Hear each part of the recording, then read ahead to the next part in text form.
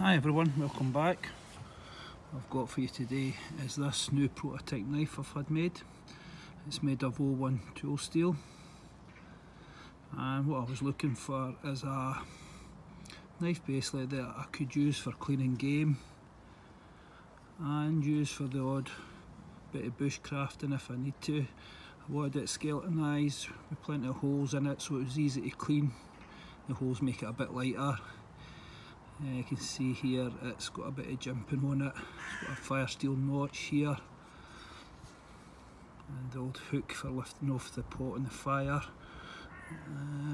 Scanned the edge. It's a 4-inch cutting edge from this point here to here, approximately 4 inches.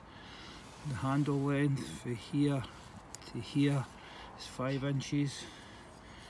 It's just over 1/4 inch thick. I think it's actually 6mm, and you can see it's exact thumb pad size of jimping for me, just to give me that extra bit of secure grip, and a number of holes there to help me lash it to a spear if I want to, as part of a survival tool. Just brought it out today to have a wee look and also to try my ferrule rod on it, so this will be the first time trying it, so I just want to see how it goes. Let's see what happens here. Hopefully I can keep this in frame. Right, let's see.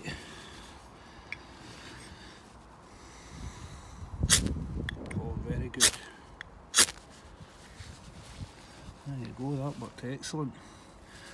I've also got a piece here at the front, along here,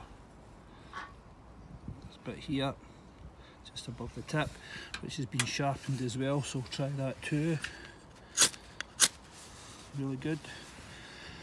And also this in here, I want to try that, see if that would work, so I'll give that a bash.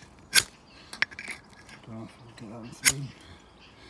I can run this way.